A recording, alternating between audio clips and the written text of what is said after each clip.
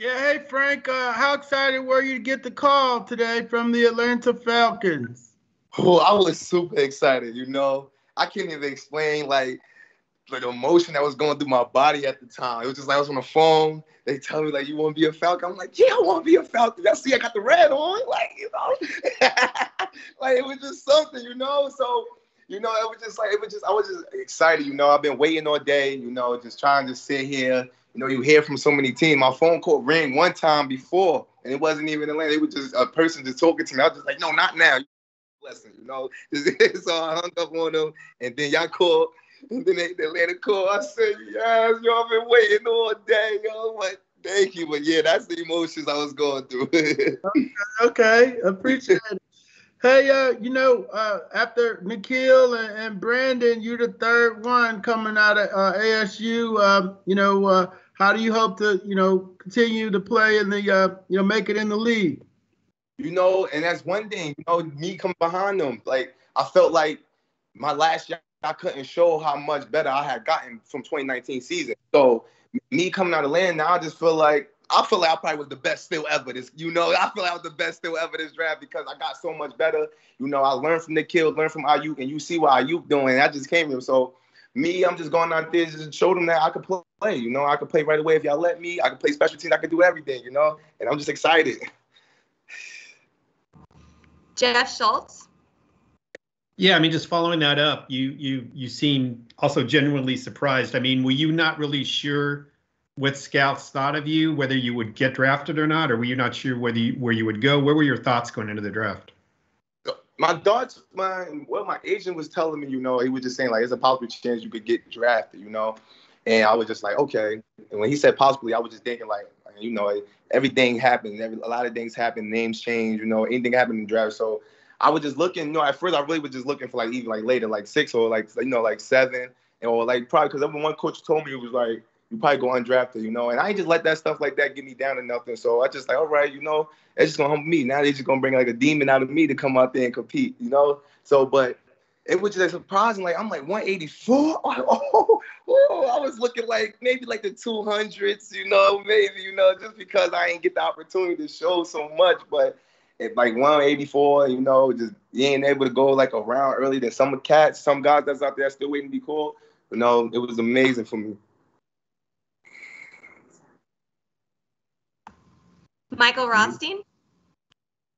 Hey, Frank, congratulations. Where do you feel like your strength is as a receiver?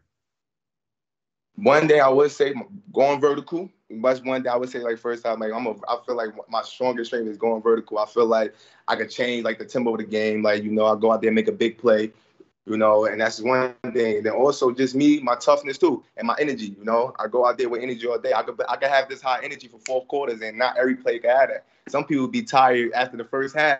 And I got that all 4 quarters. So I feel like another strength is my energy. And the people around me, that's on my team, they're gonna feel off it too. They're gonna eat off my energy too. So I felt like I'm also like a good person to be around, especially a team player. When people getting out the whack, I'm on the sideline pushing everybody, getting everybody going. So that's another like major strength I have because I see, being on a lot of teams, I'm giving them energy. They start doing a lot of great things. So I'm looking forward to coming out there with his energy and show. I know there's gonna be other cats there that already did a lot of things and everything, but I'm just hoping they just come and let me just talk a little bit, do a little bit of energy after I get everything down pat. So, all right. So you've said energy about 30 times there in the last like 5 seconds. Like, where does this energy come from? It comes. I just feel like it's just me. It's just me. Why wouldn't I be this happy and always have this energy? If I just made it out of Jersey City, New Jersey, if y'all know what Jersey City, New Jersey is, it's crazy. Everybody don't get this opportunity, and everybody don't even really get the opportunity to go to college out of Jersey City. So, I mean, like, why wouldn't I be happy and always positive with this energy if I'm doing better than most of the people I grew up with out of the city? Appreciate it, Frank. Thanks. Congratulations, man. Thank you. I appreciate it. Charles Odom. Hey, congratulations, man. You mentioned the concern about because you didn't get the opportunity to show too much. Can you talk a little more about that? I know you had limited opportunities due to the schedule. So the rib injury held you back. Yeah. Excuse me. I'm sorry. Can you just talk about the things that helped that limited the opportunity to show too much? You referred to that, and can you talk about what that was like in this past season, having the rib problem and then not having too many games to play anyway? Okay. Well, I would just say like it was stressful for me. It was really stressful for me because when we were first training during the off season, I took that off season like one of my best off seasons ever because I knew the expectation that was needed for me of becoming a go-to guy, and that's what Coach Hearn was always preaching on me. So I was working hard each and every day, each and every, like putting in the extra hours, like showing my teammates how to do certain things because they was young and I needed them to help me to be great. So, and when I go out, then we have our first game, and I go out there and I hurt my ribs. Oh my, like it was just like a lot of stuff was just going through my mind at the time. It was just like, wow, like. And that was one thing, like how I got over it, like how I do adversity. I just got hurt, and I'm supposed to have the best season of my life, and and I can't play no more. I can't even go back to the game. So it was really hurtful for me. But me being a leader at that time and the captain of the team, I couldn't go to the sideline and pout because I can't go back in the game, because my rib hurt. I was still on that sideline pushing the younger cats to go out there and do better, telling them like it's next man up, like this is how we got to be. I can't go in there right now, but I need y'all to be great. So on that sideline when I got hurt, it was just I'm on the sideline talking to Jaden, I'm on the sideline talking to young cats. Go out there, I see this. He ain't gonna beat you. He ain't gonna beat you this, but you do this on that. So just me being that guy all the time, and like I said, like I'm just happy that I got to this point, because I did get hurt. I did get hurt, and then we only had I only played like 2 more games after that, and it was just like, dang, did I even like do enough? It was just a lot of stuff I was just worried about going into this process. But I took my time. I talked to a lot of people that helped me and support me, and I went out there, and I just wish my mom was here to this day right now. She'll be jumping and screaming right now, but it's all right. I know she's watching down. And how long did it take you to get past that injury? So it's actually it actually worked out for me because after that game, ASU ended up having an outbreak of COVID. So we had to sit out for 2 weeks. And so we all in the house quarantining. And then by the time we got out of quarantine, I was back to practice full speed, ready to play. Awesome. Kelsey Conway? I can't hear you, Kels. Yeah, you're muted, Kelsey. I Can you hear me? Yeah. Yeah. You talk about all this energy that you have, but where does your source of motivation come from when you're playing the game of football? That's another thing also, just like my city, it's my motivation, especially for my mom and my little girl. It's just like, especially with my little girl, I worked this hard so she won't have to grow up in Jersey City like I did, and I can make her life better. And also my mom, in this process, I lost my mother about a month ago, when I was training before my pro day. And I felt like her energy it came more into me. Like she gave me something like, just keep going for me, baby. And that's why that's my motivation, each and every day to this day right now. Like I got to keep going for my mother because I know this is what she wants for me. And it's nothing else out there for me. It's all about football. So, and then my city, I'm showing the younger cats, you don't have to go to the streets.